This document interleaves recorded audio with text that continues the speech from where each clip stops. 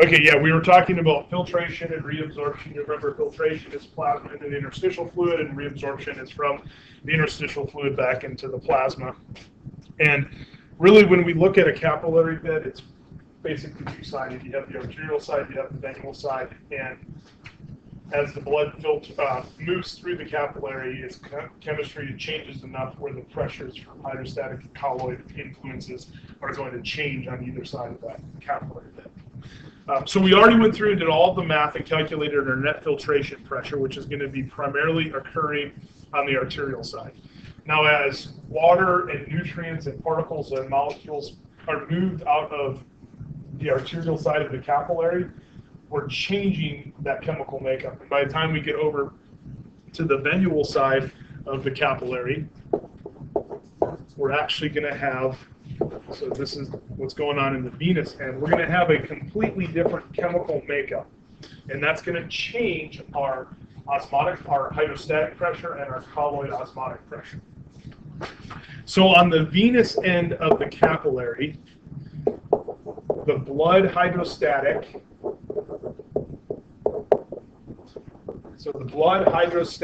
pressure is going to be about plus 10 millimeters of mercury, right around plus 10 millimeters of mercury. And then the tissue fluid, which I'm just simply going to refer to as the fluid hydrostatic pressure, is going to be right around minus 3 millimeters of mercury. Okay, or we could call that a pole of plus 3 millimeters of mercury out of the blood. So taking those two numbers there, we can also calculate the net hydrostatic pressure for this side of the capillary.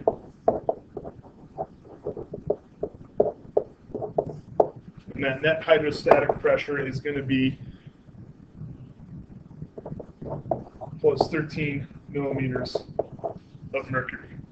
Okay, and that net hydrostatic pressure in the venual side of the capillary, this is actually going to favor, it's still going to favor the movement of water across into the tissue bed. So we're actually going to continue to have an influence pulling the solution out based off of the hydrostatic pressure. But when we look at the osmotic pressures, the colloid osmotic pressures,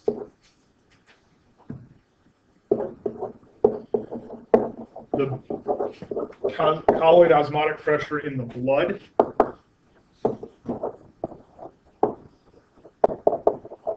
plus 28, and then the colloid osmotic pressure in the tissue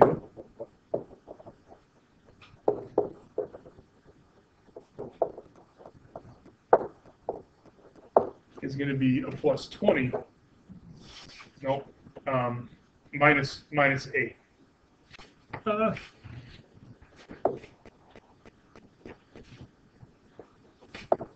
Minus 8. So plus 28 and minus 8, and if we go through and do all of the math here,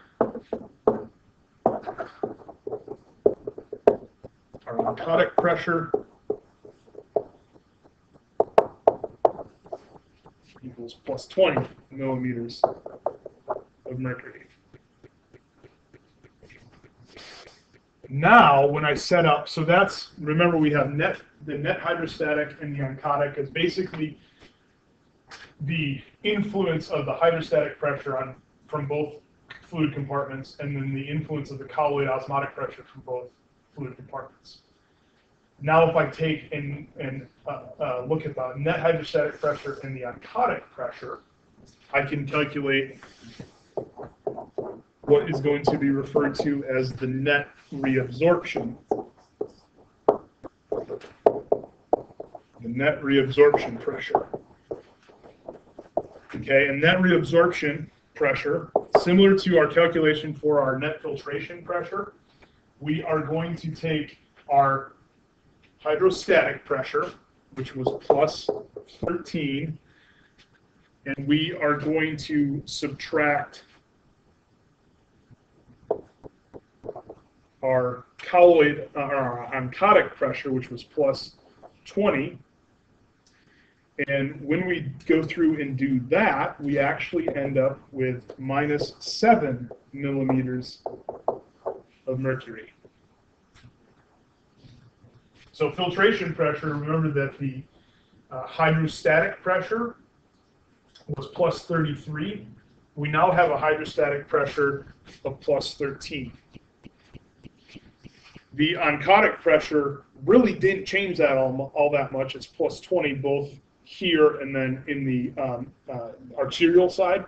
So the drop in the hydrostatic pressure, because of that change in the composition of the bloodstream as we move through the arterial to the venal side of the capillary bed, is significant enough that we now are going to favor reabsorption. So again, remember the plus would be from plasma into the tissue, minus means that it's tissue back into the plasma. So we have a driving pressure that favors movement of solution from the tissue back into the bloodstream. So we have absorption of interstitial fluid back into the plasma. Now, one thing that I'm just going to note here, we're actually going to come back and we'll talk more about this when we pick up with the lymphatic system, which is actually going to be the next thing that we talk about. There is a difference, right? Because remember that our filtration was plus 13 millimeters of mercury, and our net reabsorption on the other side is minus 7 millimeters of mercury. That means there's an imbalance. And what that really translates into is, and I'll just draw some arrows to kind of represent this, there is more water entering the tissue than is leaving the tissue. That's why the arrow is bigger. There's a bigger influence. If this was minus 13, it would be equal. We'd have the same pressure going in, the same pressure coming back out. So just to kind of think ahead a little bit, what would be the consequence of this? More water or more solution going into the tissue than is being picked back up through reabsorption.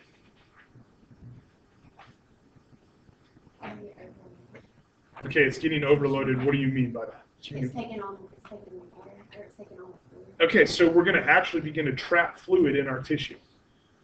And that's going to lead towards the people, I know I got a couple of you who are working in a clinical setting now, and have you ever had to manage edema?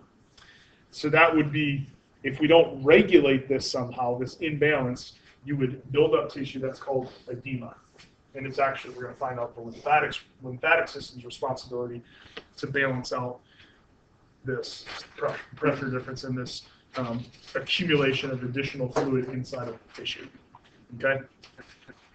Hopefully all of this makes sense. There's a lot of math there, but basically what it comes down to is we have pressures induced by the presence of water and induced by the pressures of protein in the bloodstream. And those pressures change as we move across the capillary from one side of the capillary to the other, which causes a switch in the overall influence of how the fluid is going to move across that barrier of the capillary wall.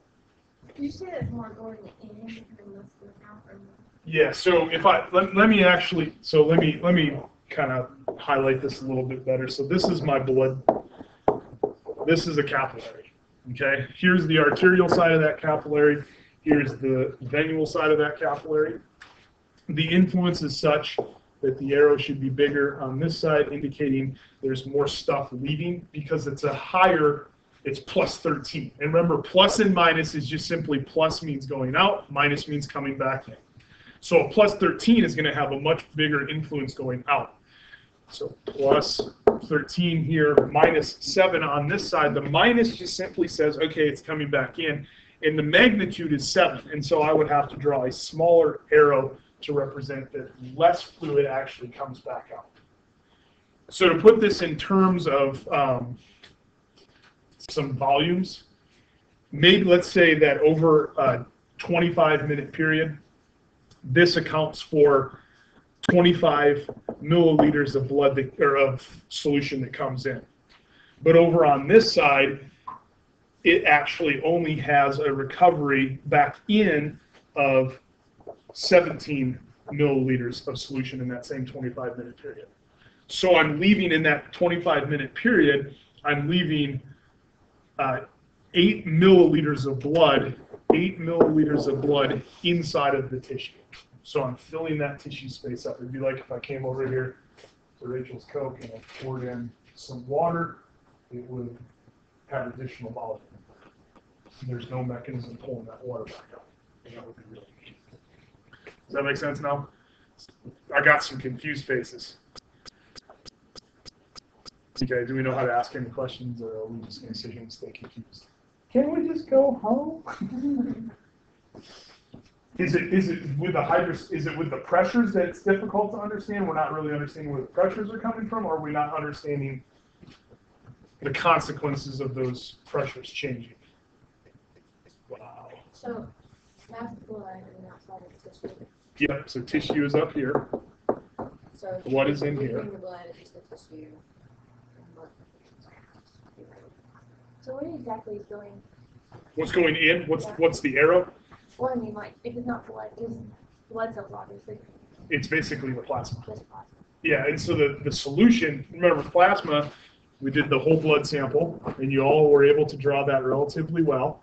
And so we have hematocrit down here, we have our Buffy white coat in here. This is what is actually being exchanged. It's the plasma that's dissolving the oxygen, the carbon dioxide, the waste products, the nutrients, and the raw materials. Anything that's dissolved in this solution is what's actually going to cross through that capillary wall. Now, the impetus to move is coming from not the pressure induced by the left ventricle, but by the pressure of the fluids that are inside of that solution. And I gave the example with hydrostatic pressure. Let's say I take a vial, not a vial, a beaker of water, okay?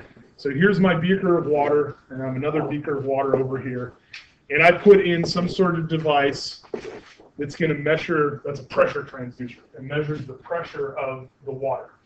You're all familiar that as you go deeper and deeper into the lake or the ocean, pressure increases, right? Yes. Okay, so pressure is increasing, and the reason that is because more and more of the pressure, or more and more water is weighing down on it. However, you also will know that if I take an egg and I put it into clear water, or just normal fresh water, what does the egg do? Anyone know? It actually sinks. And then you put it in salt water and it floats. And that's because changing, so if this is just pure water here, and then let's say we have sodium chloride here. The influence of the little particles of sodium chloride, they are consuming space, right? Now imagine that this isn't even an open system. Let's say that I actually have some sort of plunger or something here that's blocking. So I mean, I can pour salt in there and the level of the water would just increase. But what if I prevent that? What if I make it a closed system, which is what we're dealing with in the circulatory system, right? Left ventricle, everything is closed from left ventricle all the way back to right atrium. So whatever is in the fluid, it doesn't have much room to fill up or anything like that. So I take my closed system and I begin to add in sodium chloride. Now the water just can't rise on its own. It's going to hit that barrier and it's going to begin to build pressure. Does this make some sense? So that pressure transducer, if this is the graph here, so we're measuring the changes in pressure on both of these. As I add the salt in there, pressure is going to just kind of start to go up. Whereas over here, without changing, pressure is going to stay constant. Okay?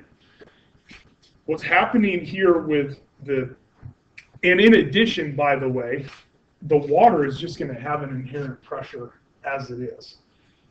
If I take it and, so I have my closed system here again, have my pressure transducer, and let's say I have a little fill valve here and I can turn that fill valve on, and this is going to allow water to go in. And we have a mechanism where we can release the air, okay? So there's the model system. Measure the pressure in the container with just air in. And I'm going to get a certain pressure reading. And then I begin to let the water go in there, and I fill it up with water and remeasure the pressure. The pressure is going to be different because the fluid is different.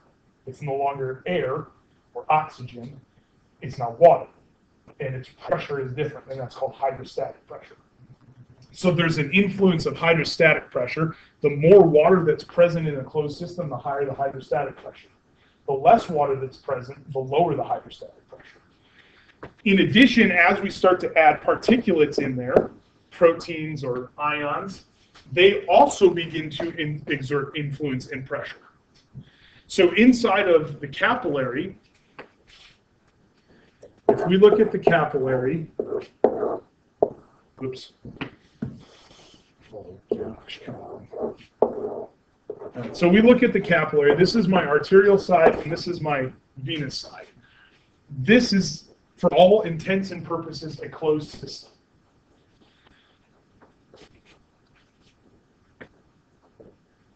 Let me step back because I'm going to confuse you.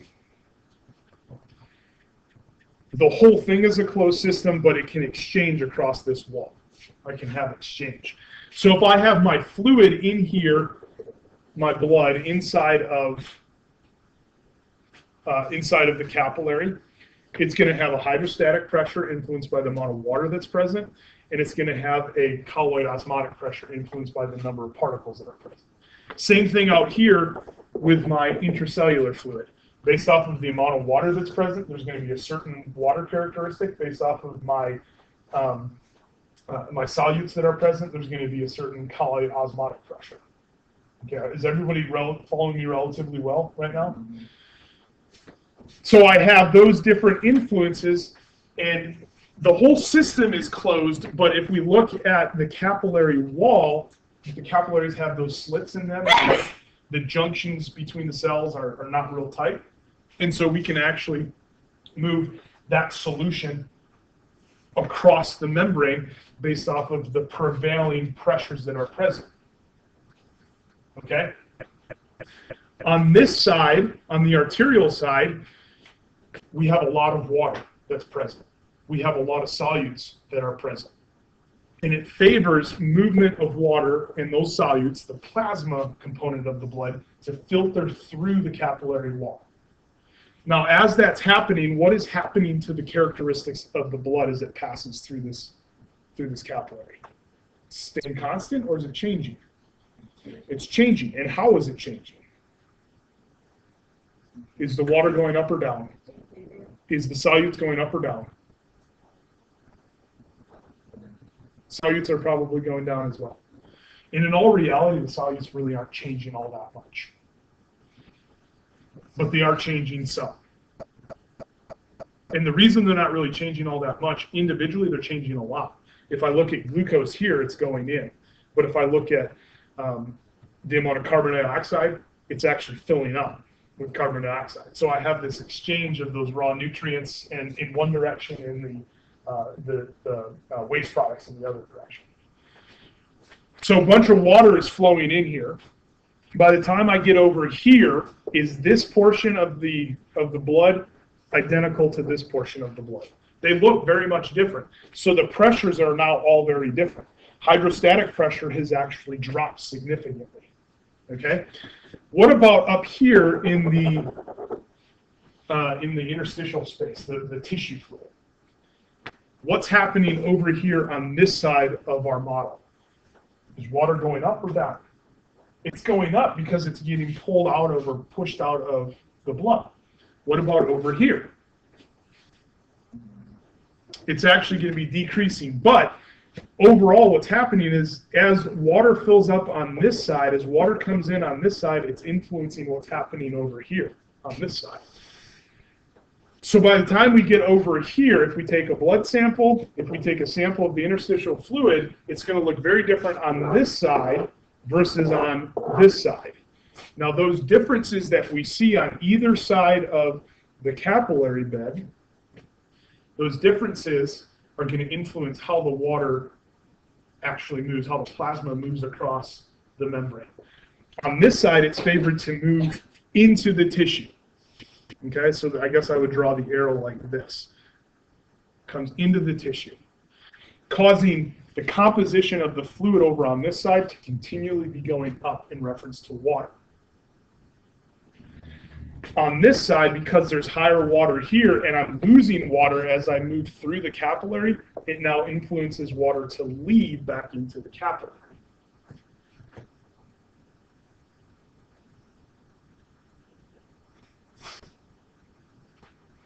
Is this helping? Okay, so based off of that conversation, now do we have additional questions we can ask? Are we a lot more confident in what's going on here? Okay, Jason, go ahead. The difference between the two, like when you're measuring, is that like the E number, like in kind of the plus 13 minus plus 20, the minus 7? Is that what that is? Is the difference? Yeah, so you have a hydrostat. So let's reinvent our model here. Okay, so in the blood here, in the tissue here, in the tissue here, and in the blood here, we're going to have a colloid osmotic pressure here and a hydrostatic pressure here. We're going to have a colloid osmotic pressure here and a hydrostatic pressure here. We're going to have a colloid osmotic pressure here and a hydrostatic here, a colloid osmotic pressure here, and a hydrostatic pressure here. Okay? It's just like if I were to borrow this Coke here. This Coke actually has a hydrostatic pressure and a colloid osmotic pressure as well. And it's probably very different than the colloid osmotic pressure and hydrostatic pressure that's out here in the environment. Or if I were to take this and throw it into a cooler of ice water, I have a barrier. I have a solution or a fluid on one side of the barrier and a fluid on the other side of the barrier, and they're very different from a hydrostatic and a colloid osmotic perspective. If this became permeable, I would begin to see exchange based off of those pressures. So yeah, those numbers that I've given you, we start out and we basically say, okay, what's the hydrostatic pressure for the blood as it enters into the artery? And we called that P cap. Okay, so that was the pressure in the capillary. And then we also had P-if, which was the hydrostatic pressure in the interstitial fluid. And those numbers, as we go across the capillary from one side of the capillary to the other side of the capillary, are changing because we're losing water, which is the component of the solution that's adding to the hydrostatic pressure. So as water gets pulled out, we have the decrease in the hydrostatic pressure. Okay? So those are where those numbers came from. And the numbers that I gave you are basically, they don't really line up perfectly with this figure. You can see that P cap on this side is, they're saying, okay, that's 38, and the number that I gave you was 28. It's really close, actually. If you go through and you look at all of the numbers on that figure or figures in your book, they line up in magnitude. It's not like I'm giving you, oh yeah, P cap here is 0 and the colloid osmotic pressure in the blood is 28. They're actually, the ratios are going to hold. Well, in the arterial blood, it's not totally a constant. It's going to depend on hydration status of the individual and other factors like that. And the P cap changes from one side of the capillary to the other side. So P cap that I gave you for the arterial end, the P cap that I gave you there, the hydrostatic pressure, was about 30 millimeters of mercury. And then what would be the P cap, the blood hydrostatic pressure in the blood capillary on the venous end was plus 10. So we went from plus 30 to plus 10.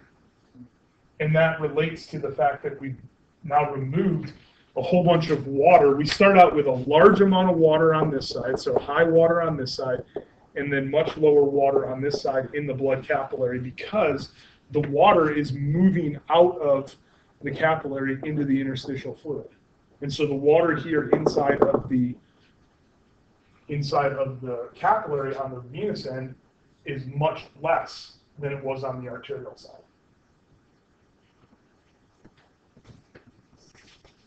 So,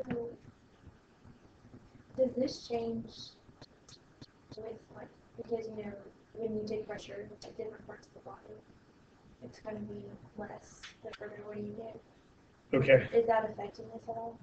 So that's not the right pressure. And what I mean by that is, because this is composition of the blood. Yeah, the pressure that you're measuring, let's say you measure brachial artery pressure and it's 120/80, that relates to the pressure being induced by the ventricle. So that's a mechanical pressure pushing on the fluid to cause it to move.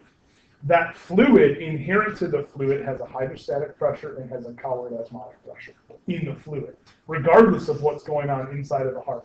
By the time you get to the capillaries, I don't know if I can find that picture really quickly. So by the time you get to the capillaries, pressure is, we're at 25. For the blood pressure, the pressure induced by the left ventricle, it's much, much lower there. And in fact, that capillary pressure from the blood, from the pumping of the heart, the pressure inside of the tissue is very close to being that pressure, just in the tissue fluid itself. So this is composition of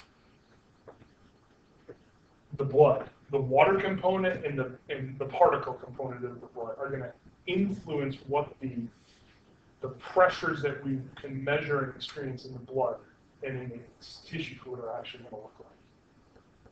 So I guess my question then continues to, why do we see edema at certain points of the body, but more particularly at others? That's a great question. And it has very little to do with the dynamics of the blood. It actually has a lot more to do with the dynamics of the lymphatic system. We're going to actually come back and we'll talk about that. Let me give you just a little brief kind of introduction here. So if this is a tissue bed, you know that I have capillaries running through there, and then we'll go with our purple dotted line. I'm also going to have blind-ended lymphatics. And those blind-ended lymphatics, there is that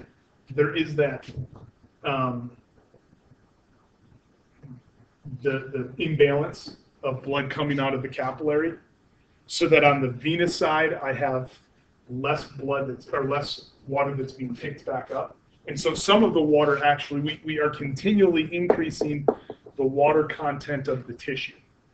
That increased water content is supposed to be picked up by the lymphatic vessels. The lymphatic vessels will drain that tissue and account for that extra 5, 7, or 8 millimeter of mercury pressure induced by the imbalance of water being put into the tissue. Now, to move the lymphatic fluid back up to the heart, it actually, the lymphatic vessels, they drain basically the subclavian vein. Okay? So the right and left subclavian veins, we have interaction between the lymphatic vessels and the circulatory system. To move all that stuff back up, all the fluid back up from the capillaries through lymphatic vessels, lymphatic ducts, lymphatic trunks, we actually are fighting against the force of gravity. There is no pressure in that system. So we use skeletal muscle pump and we use changes in respiration to help to move the lymphatic material, the lymph, back up towards the heart. Now, in certain situations, you actually have reduced compliance of the lymphatics, and they don't pick up and move the water as well. One extreme example that I can point to, maybe you'll be able to see green. What if I blocked that lymphatic capillary there? What if there was some sort of blockage in that lymphatic capillary? What would be the consequence? You would have water left over, and you would not be reverting that. You would not be reversing that imbalance, and water would begin to collect. There's a parasitic worm that is very prevalent in third world countries that actually will act as a blockage of lymphatic capillaries, and it induces a condition that you're all very familiar with because you've looked at the images probably on the internet before, called elephantiasis, where you get these huge buildups of tissue fluid, and the limbs of those individuals and other body parts begin to look very much like elephants. So we just block that lymphatic capillary, and that imbalance remains, and the tissue fluid builds up. Yeah, Paige.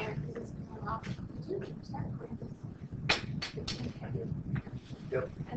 Thanks for the reminder. Are there any other questions? We kind of deviated there a bit. Are there any other questions on the impetus to move fluid across the capillary bed related to those hydrostatic and colloid osmotic pressures, and they change from one side of the capillary to the other side? Yeah, Meredith.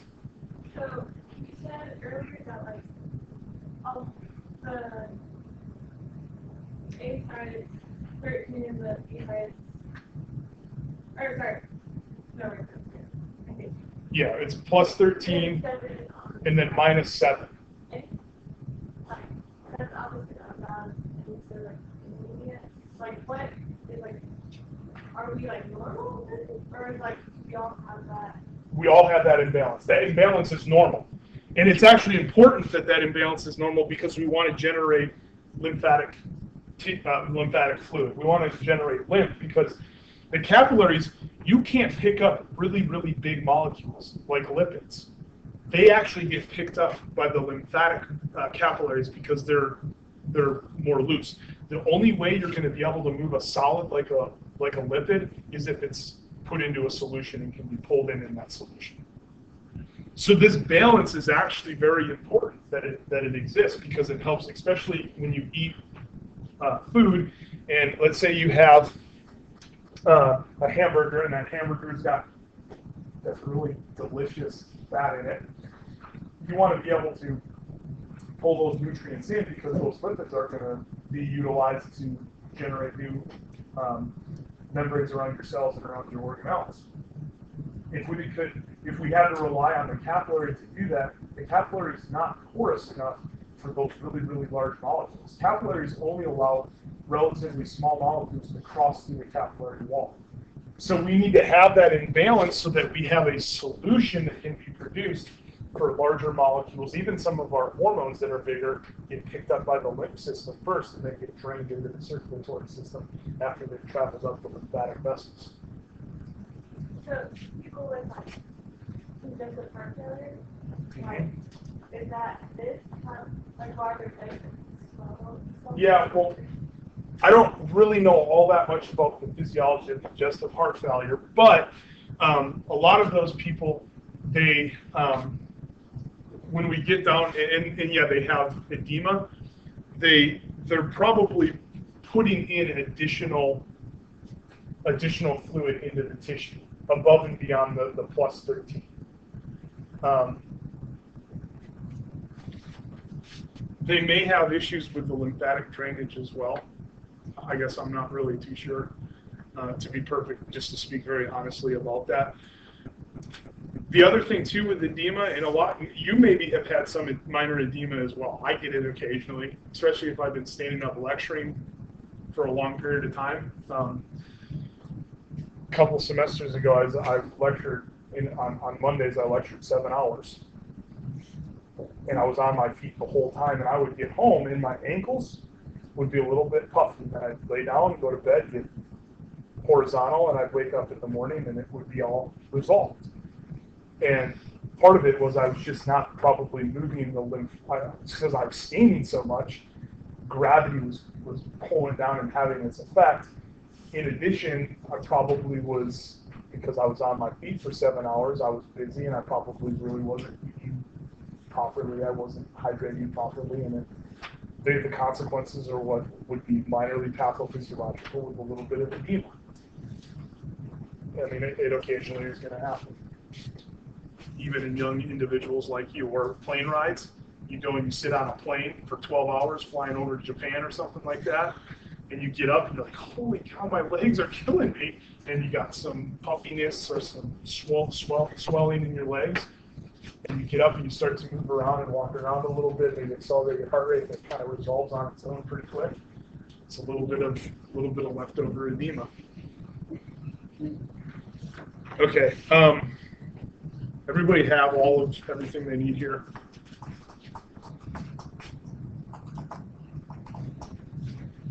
Let's go ahead and we will take the last 6 minutes of class here and we will finish up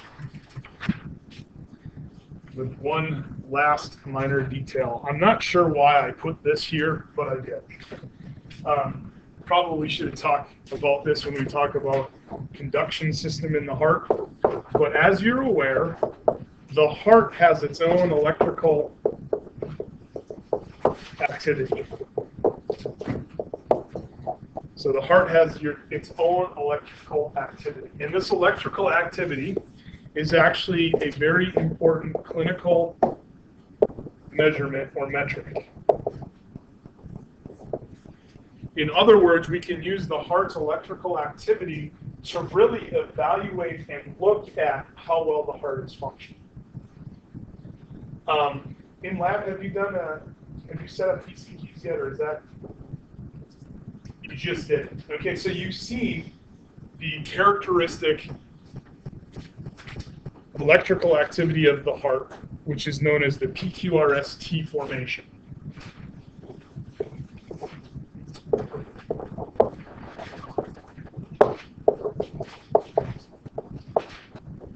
Okay, so the PQRST formation or PQRST wave.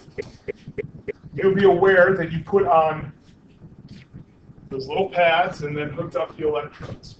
And those electrodes are picking up the electrical activity in the heart. So the way that I can sort of explain this is an electrode is a field of view. So right now I'm looking at Rachel, and from this perspective I can see her face, and I can see the front of her, and I can see that she's wearing rain boots. But if I go over here, I get a different perspective. Now I have more of a profile. I can see she's wearing a headband. I can see that her hair is in a ponytail. I can't really see what's on the front of her jacket. So those electrodes are basically giving you a field of view around the heart. Okay? The heart is going to have different ventricles and atrium depending on where you're looking. You're going to be able to look at the field of view that you take is going to look at different parts of the heart, right? So over, you put an electrode over on the right side, you can look at the right, so the electrode that's up here, which you would call RA, right arm electrode, you can actually look at the activity going on in the right atrium, the electrical activity of the right atrium. Then you had your left arm and your left leg, and you're looking at the left side of the heart. Then you had those precordial leads, those precordial electrodes that went around the heart, and it basically was sort of like taking and mapping out what's going on in the heart. And you kind of run through right atria, right ventricle, septum, what's going on in the septum, look around the left ventricle. So you look at the interior wall of the left ventricle, the lateral wall, and the posterior wall. Okay, so that's what the electrodes are doing. You're actually looking at the electrical activity from a variety of different perspectives inside of the heart. And the way that the heart forms or shows its electrical activity is the PQRST formation. And the PQRST formation should be relatively normal, and it should look very similar to this. Now, what you can see on this figure are the different waves, but then you also have what are called both intervals and segments that make up this figure or this waveform. The waves are just simply going to be named PQRST, which I'm dumb, and you're all like, no, you're not dumb, but I'm really kind of dumb. And when I was learning this, I was like, why do they use PQRST? And it never occurred to me that they just started with P and they went through the alphabet. But that's how they named it, is they started out and they said, okay, so it's PQRST, and then occasionally a U shows up. U, we don't really know why it exists, and a lot of people don't even have a U wave. So for all practical purposes, you can kind of ignore it. The P wave is simply going to be the electrical activity that we see in the heart during atrial contraction.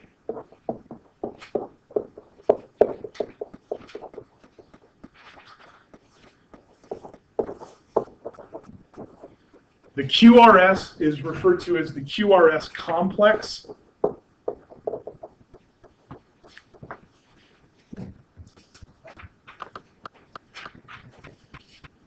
So the QRS complex, and that is the electrical activity in the heart as the ventricle is depolarizing.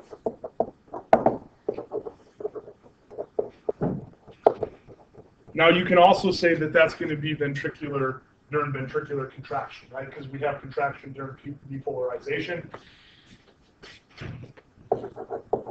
And then we have the T wave, and the T wave is going to be ventricular relaxation, or ventricular repolarization. So as the heart is resolving after the contraction.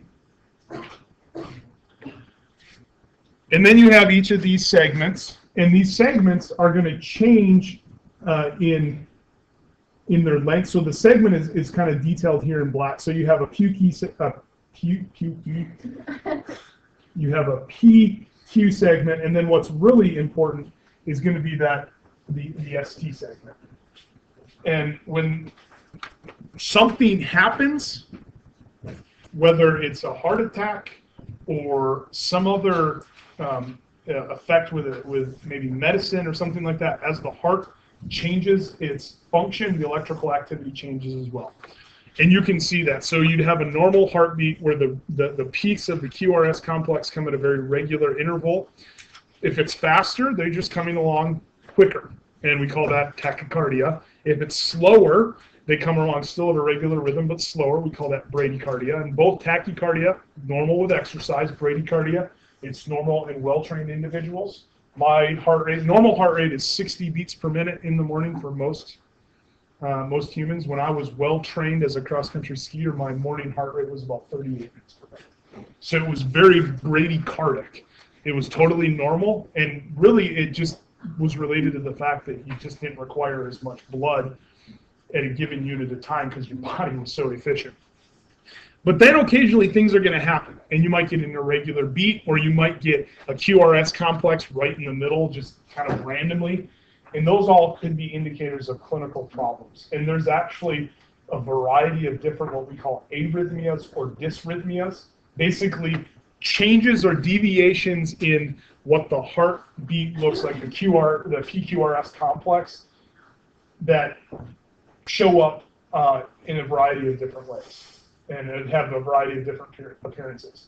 One thing that you may get is just a series of P waves with no QRS complex. And you can say, oh, I'm just getting P waves. The atria is just contracting. The ventricles aren't contracting at all. And we'd call that atrial flutter or atrial fibrillation. Those are two different atrial issues. Not going to get into a whole lot more detail on dysrhythmia. That would be a whole class in itself. But I do want to bring up one last thing as we finish this chapter up, and then I'm going to let you go.